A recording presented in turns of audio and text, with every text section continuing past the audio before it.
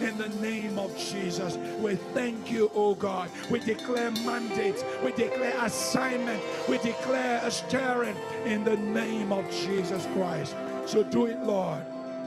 The praise and the glory of your name. In Jesus' name we pray. Amen. And everyone said amen. Amen. Amen. Hallelujah. God has opened a door in front of you. God has opened a door in front of you. There is an open door. There's an open door in front of you. God has opened a door in front of you. This is the word of the Lord. I have opened a door before you.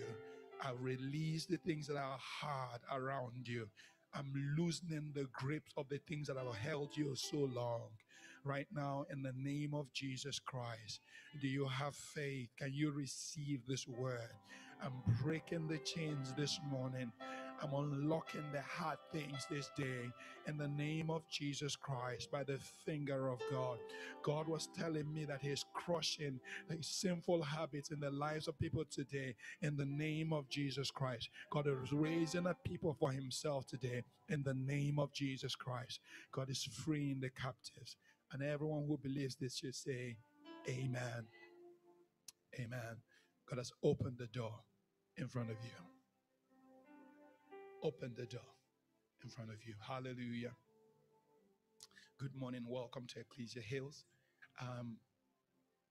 What God wants to do is literally to just keep that door open before you. I know that many of us, we're used to, there is actually the learned helplessness.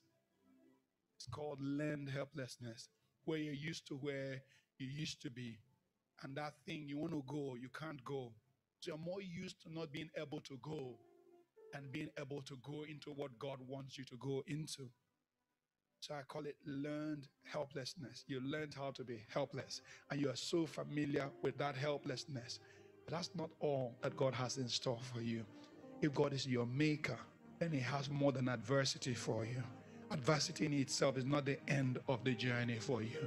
The difficulty is not the end of the road. That's not all that God has in store for you. He has more than that adversity for you. If you believe it, say amen. And all this week, God was speaking over me and saying to me, I want my children to fly. I want to release sons and daughters like arrows to the middle of the earth. I want to set people free. And how, like last week, we had such a wonderful conference. And even right now, the conference is still ongoing. Tomorrow, I'm going to Abuja to join the last 2 days of the conference. But can I tell you guys something? In everything, all God wants to do is to set you free to fly. What does the devil want to do? Chain you, imprison you, make you think it's impossible, make you think you're exaggerating, make you think like all these things about God is just too much God, God, God. And when he does this reductionism in your eyes, after a while you begin to believe it. And when you begin to believe it, you begin to lose your graces, you begin to lose your anointing, you begin to lose your power to prophesy, you begin to lose the dreams that you used to see that were godly, you begin to lose every single gift that God gave to you. And how does the devil do it? Learned, it just brings you to learned helplessness. Learn it. Like these things of God don't really work. Don't go too deep. Don't go too far. Let's start from 1 Corinthians chapter 16, verse 9. For a great and effective door has opened to me, and there are many adversaries. This is Paul speaking. A great door is open to me. A great opportunity has come to me to be the man God has called me to be. But what comes along with that great door? Adversity. Adversaries. People who think you're not good enough. Situations that think that you're not good enough. Things that make you feel little. Things that judge you and pull you down in the middle of the door that has opened. But in God's mind, there is a place for you. That's why we had that topic. How do you deal with adversity? Because adversity is the opposite of open doors. Do you understand? Adversity is the opposite of possibilities. So when you deal with it, so we have had like a robust conversation on dealing with adversity. But let me tell you the other side now. Open doors. Say amen. Open doors. Open doors. Is there adversity? Because no land is taken without warfare. There's no free land anywhere. How many of you have gone to your village and they gave you free land?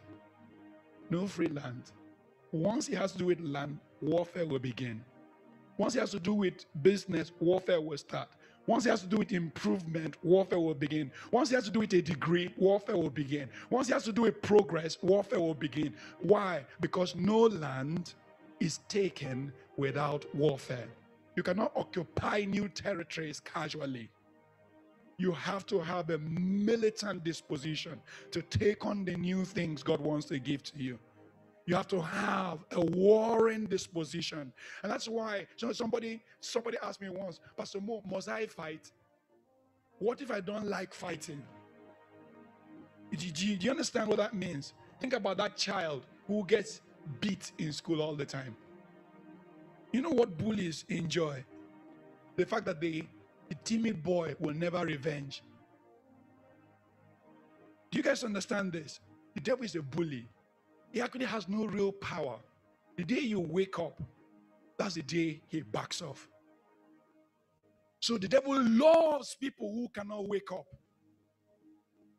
So he keeps on beating them black and blue and giving them defeat as a way of life. And when they want to stand up, he says, no, it's not possible. He loves it. He loves men who are so big but powerless in the spirit. He loves men who like, so guys will hang out, and the thing among guys is who is the toughest, and they'll all be acting tough. So who cannot show their emotions, and they'll all be acting, they can't show their emotion. But that's not toughness. In fact, that's pretentious toughness. Because if you're really tough, you should be able to deal with everything, including the emotional part of you. Do you understand? A strong man is able to cry. You know, I can cry. Not before men, before God. And if you cry before God, you don't need to cry before men. Many of you cry before men. Sometimes men don't even pity you. When you start crying, they say, ugly cry. Cry before God. Because no land can be taken without adversity. A great door has been opened to me, but there are many adversaries. Opportunities are bound to me, but there are many people who say I cannot do it. God has said I can do it, but there are people standing in my way saying it's impossible for you to do it. So what do? Do you agree with the people who are saying you can't do it? Or do you jump into God? You labor in God. So this morning I want you to lay your hand on your chest one more time. Let's pray. Kanoshte kaba harikote masuka nenka shali bradosta. That partnership between my spirit and your spirit that births new things. That connection between my heart and your heart that brings about new birthings. That connection to heaven that releases the grace of God. I declare it upon myself. I declare that life upon myself. The life of God, the grace of God, the power of divine life, I declare it upon myself. I have the ability to birth. Even though a door has been opened, I know that there are many adversaries. I seize these adversaries in the spirit. In the name of Jesus Christ, I break their walls down. I break their strategies down in the name of Jesus Christ. I pray that I have capacity on the inside of me. I have enablement on the inside of me. I can't give birth. I can't give birth by the Spirit of God. I can birth the plans of God. I can birth the purposes of God. I can birth the divine life of God in the name of Jesus Christ. I can birth it. I can birth it by the grace of God. So help me, Lord God, according to this door that you've opened. Yes, Lord God, I speak life over myself. Life over myself. In the name of Jesus Christ. Say amen. Say amen again. Next slide. So we're going to talk about a few doors of the Spirit the privilege of ministry, calling to enterprise, and your assignment in the nation, and then we'll close out with the church at this Philadelphia. There is a move. Next slide. There is a move. This is the seasons of open doors in the spirit. Men and women are soaring. People are learning God's ways. This is the time when people are climbing to previously unattainable anointing. This is a time when people are rising up in prayer. If you're not among the people, just know that you are the one who is not among. Many people are rising. You know, people come and say, there's no money in Lagos. I'm looking at them like, you don't know what you're talking. You don't know what you're talking. Like people say, there's no money in Lagos. Like you don't know what you're talking. You don't know. Houses in Ikoyi are selling for 400 million. People are buying it full paid cash. You're just not among.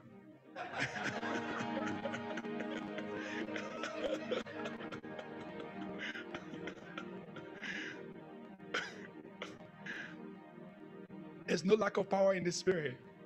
You just decide whether you want to be among or not. Like I'm among. This is the time of the move of God. This is the time of the move of God. This is the time when grace is being released. This is a time when so many people are pressing into God. The Bible says from the days of John the Baptist, the kingdom of heaven suffers violence, and the violent take it by force. There is a militancy in your disposition that will enable you to enter the kingdom. There's a power. We heard that the open door is there. So how come the door is not automatic? No, it's not automatic. It's not automatic. Even though it's an open door, but it's not a come all kind of door. Narrow is the way. Narrow is the way. Narrow is the way. Even though it's an open door, the narrow is still the open doorway.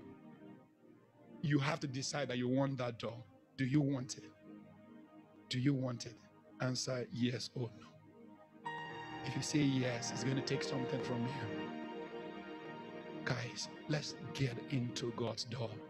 Is that door open right now? Season when before you lift up your hands, God is hearing you. Before you fall on your knees, the atmosphere is changing. Even right now, the Holy Spirit is moving in this hall. For anyone who will jump into the place where God is. God wants to give us new tongues. Maybe you've been praying long time and your tongues is the same all the time. Bow tie, untie my bow tie. Bow tie, untie my bow tie. Suzuki, Kawasaki. How about you pray? How about you trust God for new tongues? How about you trust God for new tongues? Even right now, in the ordinary, you see, there's no order of service. You see, I preach first. When you came this morning, I started preaching. Now we preach, we worship. And after we worship, we prayed. And after we prayed, we shared. And after we shared, I preach again. And then we prayed again. What are we trying to do? We're trying to mess with your mind. No, not really. Well, we're trying to say that we are actually here for God and nothing matters about that process. What is so holy about item 1, item 2, item 3? Tell me, why is it holy? Why do you hold on to it as a process of service? When you left your house, were you not looking for God? And God is saying, I'm here to meet with you. Why do you think prayer is something we do to start the service? So many of you cut it out. Let's cut out worship and prayer. So now I'll be preaching in the morning before and then do worship last. Do you understand? All of it is actually designed to bring you into God. Everything we do is not one is not opening for the other. One is not sequence for the other. No. But everything we do when we gather together is designed to what? Bring you into God. Why? Because God is moving. And this is the center for divine activity. Say amen. This is the pillar and ground of truth. The church is the place where God is releasing his voice and declaring his power and enabling people and breaking the chains and breaking the yoke that binds people and removing the cobwebs that fills people's minds. Why? He wants to bring his people into himself. He wants voices and prayers. He wants new tongues. He wants new tongues. Who desires to pray new tongues?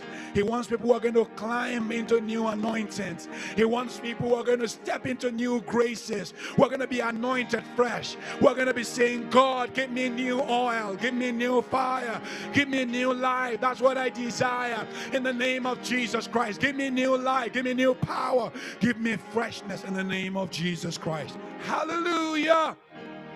Oh my God, you guys are not replying. Hallelujah. Hallelujah.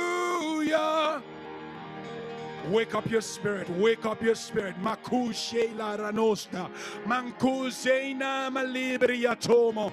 I see people learning God's ways. I see people soaring in the spirit. I see men and women climbing up holy mountains. Open your eyes in the spirit and see it. See it. See men. See women stepping up to God's mountain, stepping to the place where God lives. I see people living lower lands and going uphill in the mountains of God. I see someone pressing into God this morning. Hallelujah. Isaiah 44 verse 3. For I will pour out water on the thirsty land and currents on the dry ground. I will pour out my spirit on your descendants and my blessing on your offspring. I will pour out my spirit on your children. Yes, and my blessing on your offspring. Yes, the people who live after you will carry the deposit of the Spirit of God on the inside of you.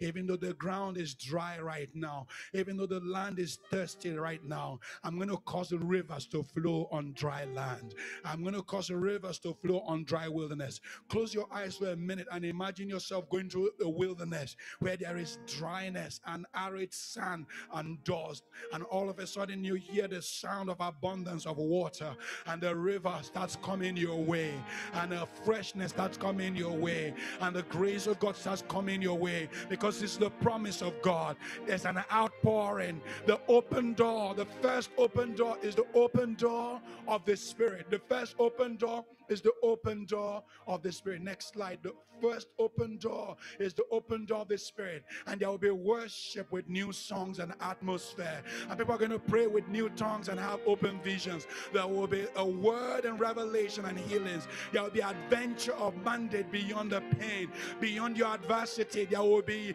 a clarity of your calling. Yes, I see people, one more time, I see people riding high on the mountains of God. I see people climbing into the destiny in God. I see people climbing into spiritual things. I see people unlocking doors in the Spirit. I see people rising up in the power of God.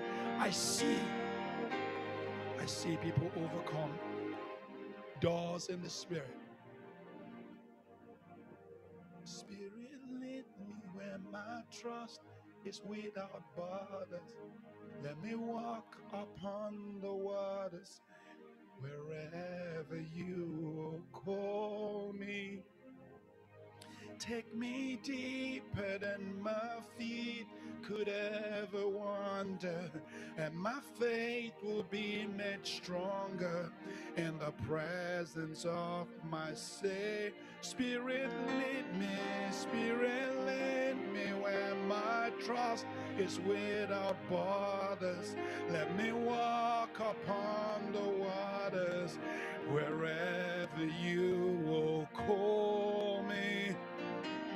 Take me deeper than my feet could ever wander, and my faith will be made stronger in the presence of my Savior. Sing it one more time. Spirit, lead me where my trust is without borders. Let me walk upon the waters wherever you will call. Take me deeper than my feet could ever wander, and my faith will be made stronger in the presence of my Savior. shikatama namba lebradostama yenda sayara lebradosta ilekwa shada bozeya da bolerinda masaya doshelambusa nemasaya temba salebranostea nemashekatosila raya da bosena moshila barosenta malekra. Open door, open door. I've opened the door for you in the spirit. Come in, says the Spirit of God. Step into the spirit. Step into the spirit. Forget about the time. Step into the spirit for a moment. Step in, guys. Idamashaya rama lebridosta. Nemasharabo lebradostea. Nemasindali kwayaro senda. Yinamosila bariaro moshe. Oh.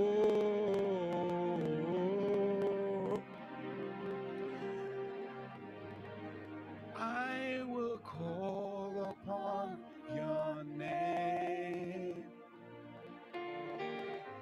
and keep my eyes above the waves. When the oceans rise, my soul will rest in your embrace, for I am yours, and you are mine. Oh.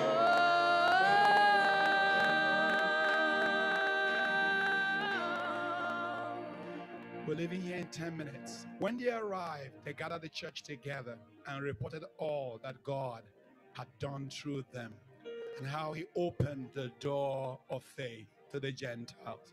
How he opened the door of faith to the Gentiles. When they arrived, they gathered the church together and began to report what God has done through them. What God has done through them. That's the next thing, what God will do through you. An open door of ministry. God has called some people here to start new groups, to start new fellowships, to start new ministries. You know, God, when I was coming back to Nigeria in 2017, I asked God, what are you doing? What are you going? And he gave me a vision. The vision he gave me was like a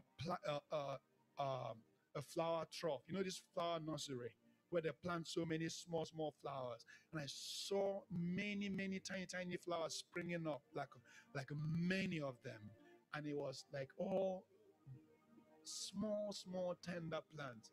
And I asked God, what is this? And he said, it's 1,000 sprouts. What he's doing next is 1,000 sprouts. A lot of small meetings, a lot of fellowships, a lot of gatherings, a lot of small groups. You don't have to hide your small group. You don't have to do it secretly. Open it up for other people to join. Open up don't fear that people will take over your ministry. That is actually born out of the old order. God is showing me that a lot more fellowships will start. A lot more people will meet together in homes. A lot more people will begin to declare the word of God in private places, in offices, in business places. I see like 1,000 plants growing. And when you look at the land very soon, everywhere will be green. Why? Because it was sprouting everywhere. So don't worry about whether what God is giving you is a church or whether you're becoming a pastor. You are not becoming a pastor necessarily. You're just being sent by God to do something unique. Say unique.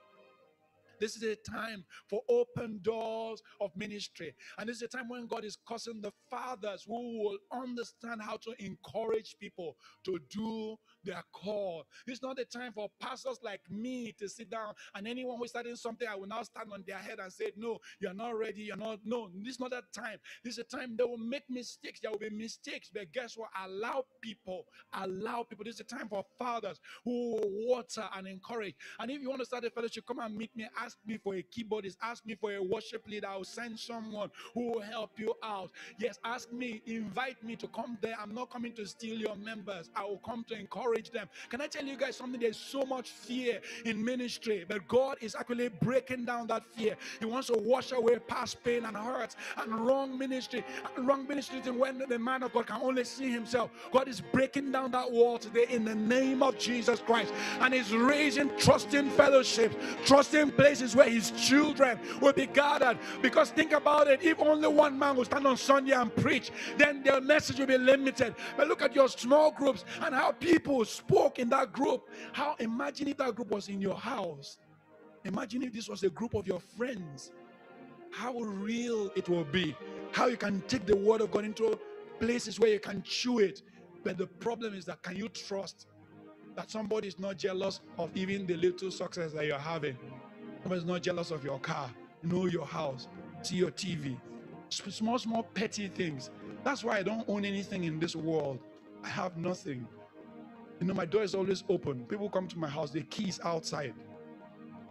There's nothing to steal. I don't even own a TV. I don't have a TV. There's nothing to steal. What are you going to steal in my house? The table? Dining table? You die of weight now to carry it. How are you going to carry it? I have nothing so valuable that I cannot let go of. It's nothing so valuable. Can I tell you guys something? We put so much value on earth. As a result, we cannot do our ministry. But now, God is opening to you a door of ministry. This one is for someone. God is opening for you a door of ministry. God is opening for you a door for you to stand before people. Of all the jobs in the world to do, what is the most important job? And you serve God.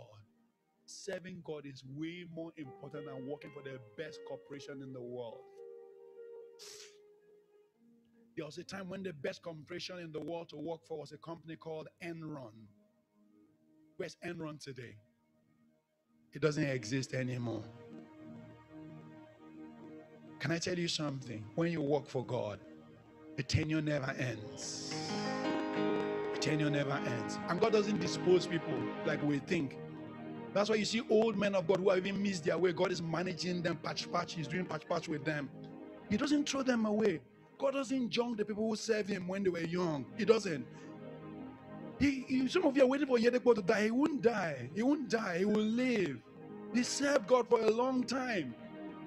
You know how many people knew God because of that man? Many of you are waiting for one big daddy or whatever to die. He's not going to die. He's going to live.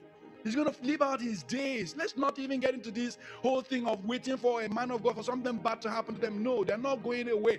We're going to have new fathers who will raise children. We're going to have new people who are going to understand God. We're going to have growth in the kingdom of God. We're going to have oneness. Every one of us will find our place. There will be a sense of the people who know God in this time stepping into what God has in store. There will be a sense of open eyes before you, and you receive enablement and power to do ministry. God will open nations to you. The door to countries will be open to you, and you will travel to new lands to declare the word of God. You travel to new territories to speak the counsel of God.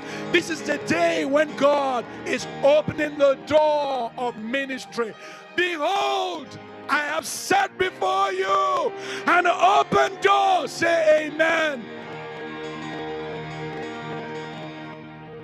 God wants you to be his ambassador. He pays very well. God pays the best. People look at me and sometimes they're like, Pastor Mo, I feel like church sometimes doesn't allow my intellectual ability to come out. So in the book launch, I brought another chapter of me. There's an intellectual Moses, an argumentative Moses, a context building Moses, an ideas building Moses. Do you understand? I feel like sometimes when I come to church and preach that I have to hide that part because I have to be simple enough to be understood. But there are complex ideas and incremental building processes and building blocks of mental psyches that men need to operate by. There are ideas and phenomena that we can actually articulate better in an intellectual atmosphere. There are conundrums that we can uncover and ideologues that we can postulate, and there are frequencies that we can step into when intellectualism is the idea of the day. Some of you like, what did he just say? But can I tell you something? I enjoy intellectualism, but not as much as I enjoy people changing. Not as much as I enjoy people understanding the word of God.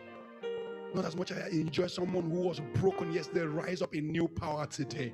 And nothing in this whole world changes people. Nothing in this world changes people apart from the word of God. We like many ideas, we like many things, but guess what? Nothing changes man. You cannot take hate out of the heart of a 2-year-old child. You cannot. You rather send the rocket to moon. You cannot take jealousy out of a husband who is jealous. You cannot do it. There's only one thing that changes man: the word of God. The word of God. And when you touch this word of God, it's the most powerful thing in all the earth. And that's why I swear by the word of God. I've stopped quoting Dalai Lama. I've stopped quoting Rumi. Who is Rumi? Who the heck is Rumi? I stopped quoting Mahatma Gandhi. These are nice to have, guys, but a core of my idea: anyone who believes in God. Have I finished quoting Martin Luther Jr.? Why am I quoting men who don't know God? Quoting ideas from half-baked men. Man, my God, I stand upon the word of God, and the word of God, my final authority. There's nothing as brilliant, as beautiful as those who know their God, who understand the context in God is the most powerful. Very soon we start comparing apple for apple. The word of God stands above any other apple. The word of God is no more apple. We're comparing other apples. The word of God is not among. God has opened before you a door of ministry. How dare you mock it? How dare you look down on the things that God has called you to be? How dare you look down on what God has used to change the world and change nations and change empires? This word of God has changed man, changed cities, changed civilization. And that's what you're called. You have the word of God in your heart. You're called to ministry. You're called to ministry. I'm here to wash away the pain of some people who your father in the Lord has hurt you. Wash it with the blood of Jesus Christ. I cleanse your heart from hurt and remove the anger of being used out of you, so you can be a clean vessel unto God, to do new things for God in the name of Jesus Christ. Amen. 2 more.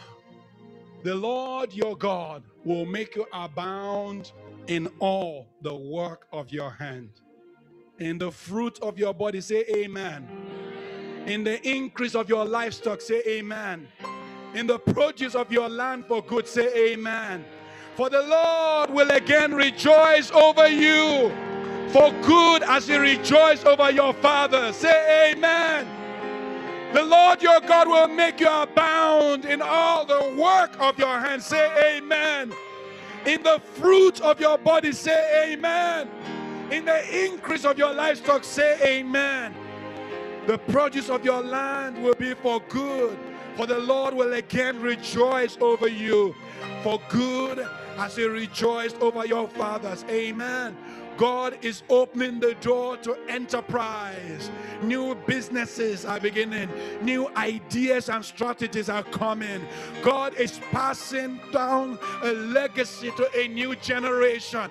God is passing down a word to a new time. God is releasing life to a new people. This is the time when God is opening new business doors. If you believe it, say amen. Oh my God, the grace of God has come and the power of God has come, and God will unlock that which was difficult for you in the past. You receive grace to step into it. Say amen. All around me in the last 3 years, God has been telling me the word. I'm passing down legacy. I'm passing down legacy. I'm passing down legacy. There are many of you, your parents are well-to-do, but you've removed yourself from them because of the mistakes they make. But God is saying that this is the time of transfer. He's transferring the wealth of your parents to you. He's transferring the treasures of your parents to you. You are the one to carry on the wealth of your parents. You are the one to carry on the inheritance of your parents. I didn't believe this until I started seeing my friends. There's a friend of mine. She was never in touch with her father. They used to tell me, tell her to go back home. Eventually, I instigated until she traveled. Her parents would be here in another part of town. She rented a house in another part of town. I fought her and told her to go back home. Do you know we have this habit that we want independence? And our independence is good. But guess what? Your parents are getting old. They need someone which they can trust to hand back what they have built. And how dare you start from the ground when you can jump from off the shoulders of your parents? That's the curse that the Bible spoke about in Malachi chapter 4. I will turn the hearts of the fathers to the children and turn the hearts of the children to their fathers, or else I'll strike the earth with a curse. Do you know what that means? That means that when fathers have no children, their legacy dies with them. They are cursed. When children have no fathers, they have to strive harder. They are cursed too. So if you see ministry, why the devil wants to scatter pastors so that the pastor will not have a father in the Lord, is so that the pastor will start all over again, digging again. And then they'll be boasting. I started from the scratch. I had nothing. I went by myself. No, it's not supposed to be so. You're supposed to jump from the shoulder of your parents. So the disagreement between millennials and their parents is actually designed to disempower the millennials. I sent her back home. And then all of a sudden, a report came. Her dad has been diagnosed with cancer. And all of a sudden, her dad became a child in her hands. She started to tend her dad. And I told her, you see, now the journey has begun. And the dad has handed over almost. I can give you example after example of this thing happening. It's time for generational transfer. It's time for transfer of wealth from the fathers to the children. And if your fathers don't have wealth, don't worry. You have a father who has all the wealth in the world. This word is still for you. How many of you know that from this church, we have a new king in Warri Kingdom? You guys know that the king in the world, the new king of Warri, is the new Olu of Warri, is from this church. He has been here for 2-3 years with his wife. Wife's the pastor in this church, right? And God orchestrated this. The first time God started telling me was, I'm bringing back sons to their inheritance. His father was the king. When his father died, they seized the throne from him because his father was a man of God and knew his son too was a man of God. After 5 years, that king has now passed. And now the kingship has come back to the rightful owner of the throne. It's time for generational transfer. It's time for transfer of wealth to another generation. It's time for the baton to move. It's time for new things to come to people. It's time for you. It's time for young ladies to grow into women. It's time for boys to grow into men. We're no more sorting out content. We're no more happy just sorting out ourselves. We want to take on the city. We want to take on people. We want to take on systems. We want to rebuild companies. It's not just about sorting out. You know, some people are like, oh, let me sort out myself. No, don't sort out. So don't sort out yourself, right? Sort out the city. Just sort out your company. Go into the company and say, what is the strategy of this company? Some of you need to take on your corporations now. Ask big questions. Ask important questions in the place where you work. Ask them, where is this organization going to? What is our plan? Well, be wise. Know the organization you work for. Do you guys understand this?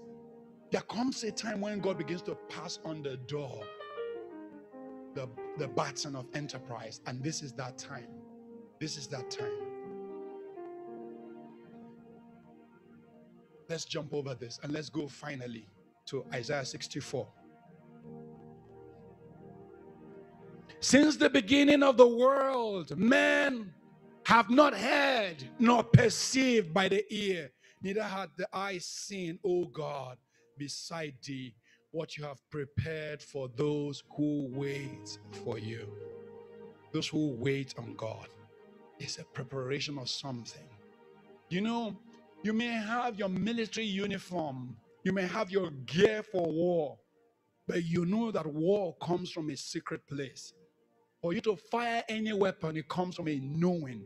It comes from a secret power. And those who are calmest in war are the people who know something about their country, know something about why the war is necessary, something about who they believe in. So this is a picture of a soldier praying, having a moment.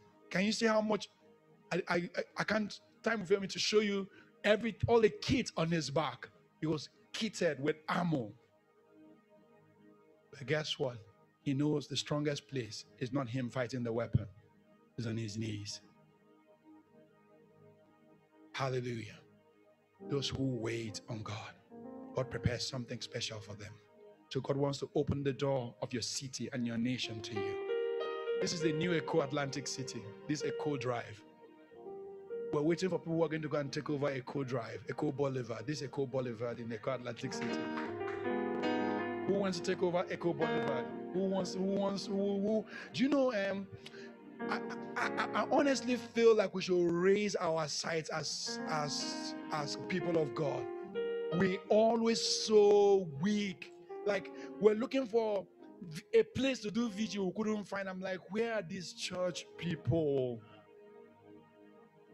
And the pastor will say, oh, no, we don't, our treasures in heaven. But you need prayer meeting place now. We can't do retreat because we can't afford it. Pastors are afraid to cooperate with other pastors because they feel like their budget for the month will not be met. Let's talk openly. You know, like me, I don't have shame. You cannot shame the shameless. Cannot shame the shameless. That's why pastors don't cooperate, because they fear that they will not meet their budget. Like if we gave all our money away of last week to people of influence, how are we going to pay for our rent for the month when we give away 1 month for free, 1 week for free? That's why pastors also cannot stop doing services on Sundays, because it's on Sunday they collect the offering.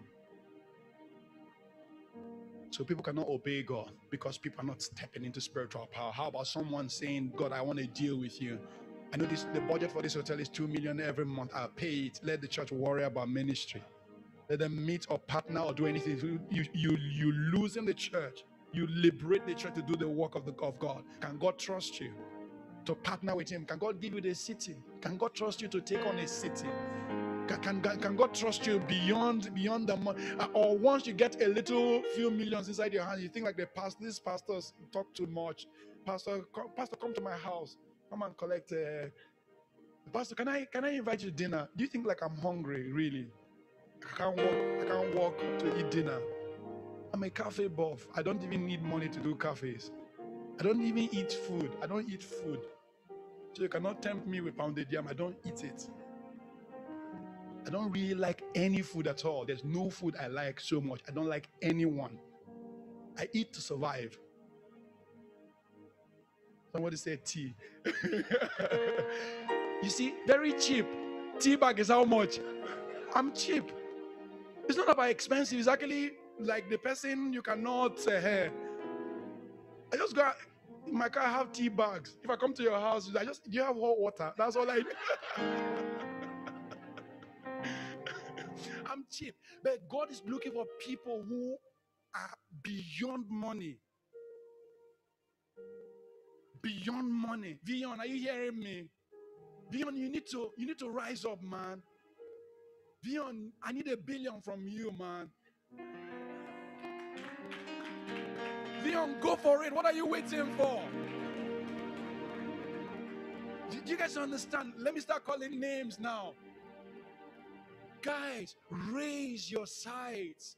The kingdom belongs to God. And the people who will build it are people who know that there's an open door for them to take the city. This is a co-Atlantic city. Moses, I will build 2 towers inside. I will start by being a contractor to the people who are building right now. I have 2 already. Contractors to me, personally, in my personal business. And guess what?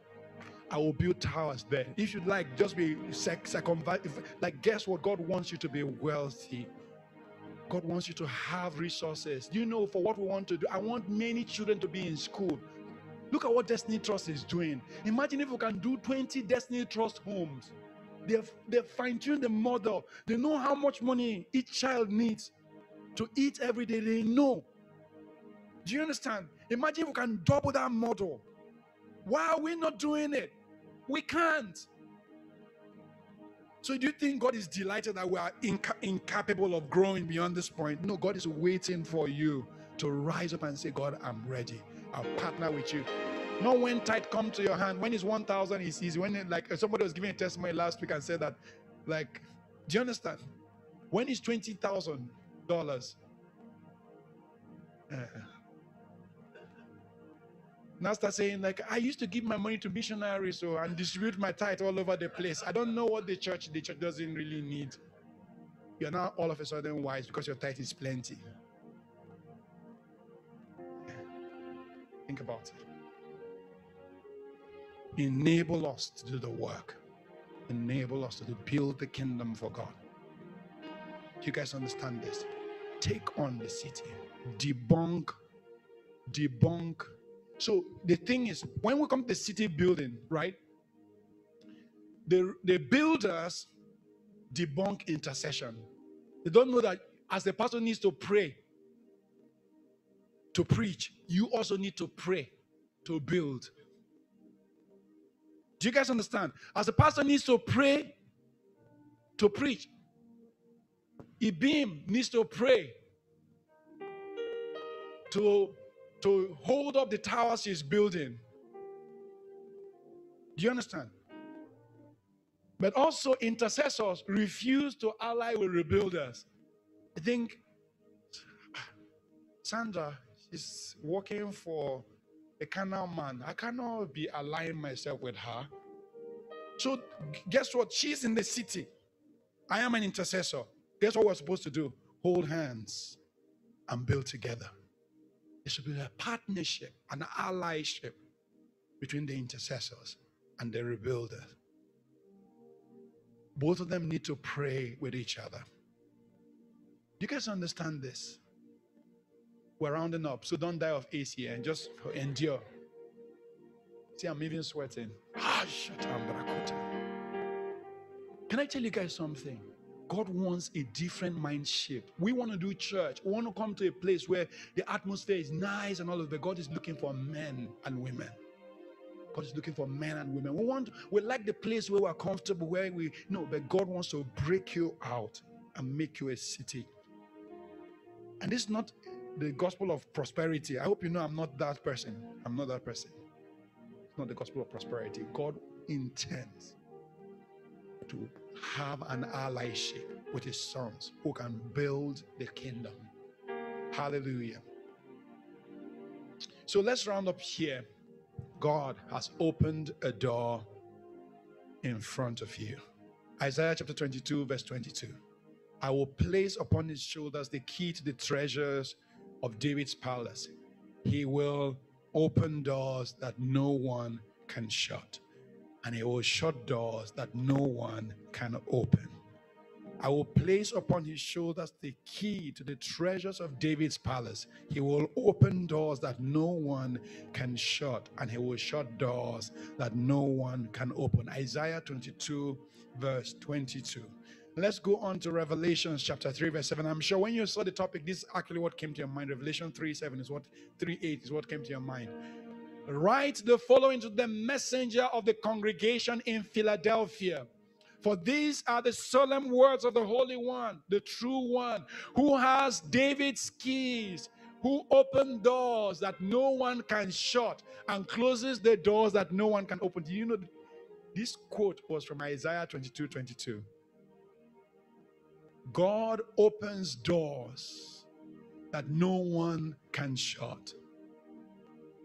Pastor Zena, God opened doors that no one can shut and shuts doors that no one. I know all that you've done. Another translation says, I know your works. Now I've set before you a wide open door that none can shut. For I know that you possess only a little strength, yet you've kept my word and not denied my name. Amen. So I'm opening before you a door Because you've passionately kept my message of perseverance, I will keep you in the hour of testing that is coming to test every person on earth. Every person on earth will be tested. There's an hour of testing come upon everyone. But only those who keep the word of God will be kept in the hour of testing. And those who God has opened before them an open door. Those who God has opened before them an open door. You have an open door to the enterprise. You have an open door to prosperity. You have an open door to ministry. Say amen. You have an open door to the supernatural, to the work of God, to the presence of God, to divine life. You have an open door.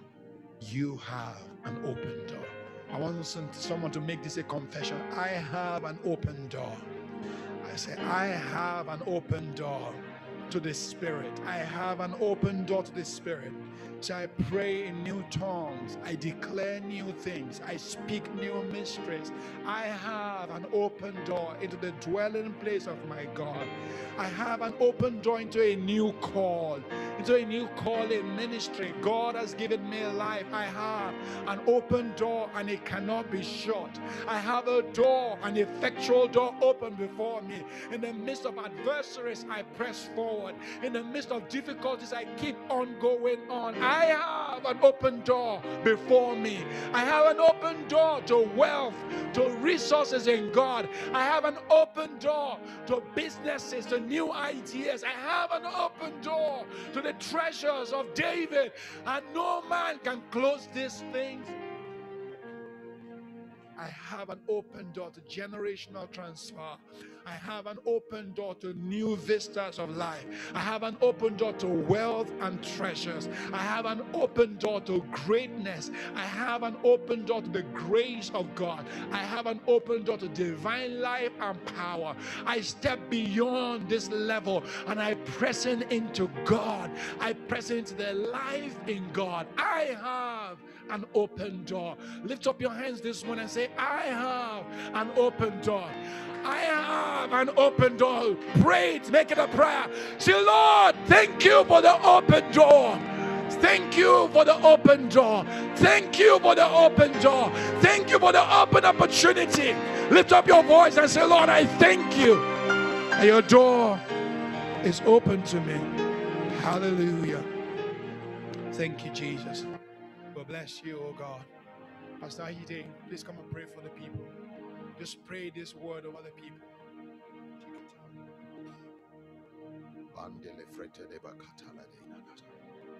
Monde stov de stafaras de vrende fata de bakatara. Brevetes de vegedeng stafas de vash. Minde katas, neng resto ferende badanos kavata.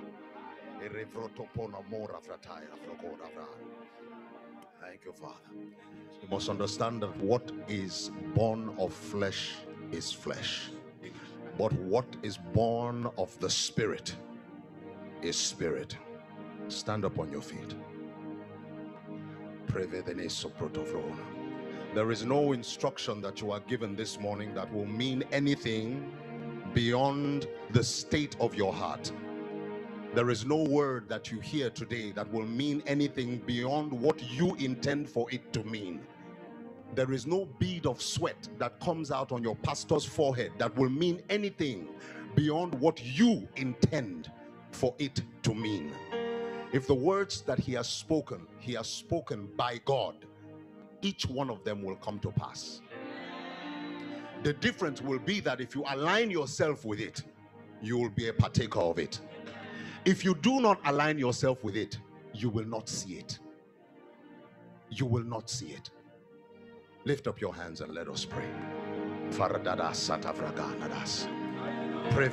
Fix your eyes on him. Believe that as I lift up my voice, that the words that I will speak will be inspired by the Lord. And let those words fall upon you like rain. Imagine as your hands are lifted right now in the Spirit, clouds are gathering. Bright clouds of God's anointing. And as we begin to pray, these clouds will begin to drop inspiration upon your face. It will clear away doubts. It will clear away confusion. It will clear away distraction. Your weakness will not matter anymore. All that will matter will be the power of God that is coming upon you like rain, like rain, like rain. O satana brondi tafaras, Fredena di sanivratage, Linlo tofoto sonobrogona, in Venice, Father, we stand the Kenevrogon under the shower of your inspiration, under the shower of your anointing, under the shower of your endowment, under the shower of your power. Beyond our desire for you is your desire for us. Give us your eyes to see the things you see. Give us your heart to perceive the things you perceive. Let our love abound yet more and more in all judgment and discernment. Help us to approve those things that are excellent. We receive those things that are excellent. We receive them of you right now. By your Spirit, we receive it. We receive it. Fix your eyes on him and receive it. Receive it like a hungry child receives milk from his mother's breast. Receive it like a starving man receives his first meal. Receive it like there's nothing else that is important in this life. Receive it like it's the very breath of life, that without the will and the power and the anointing of God to take you forward, you will not make it till tonight. You will not wake up from your sleep tonight. Let it be the very life and the thing that you desire to keep on living. Receive it of him. Receive it of him. Receive it of him. Receive it of him. Thank you, Father. This is the glory that you desire. That your sons, that your children would manifest your glory. This is the glory that you did. This is the splendor that you display. That man would manifest God. We worship you because you are worthy.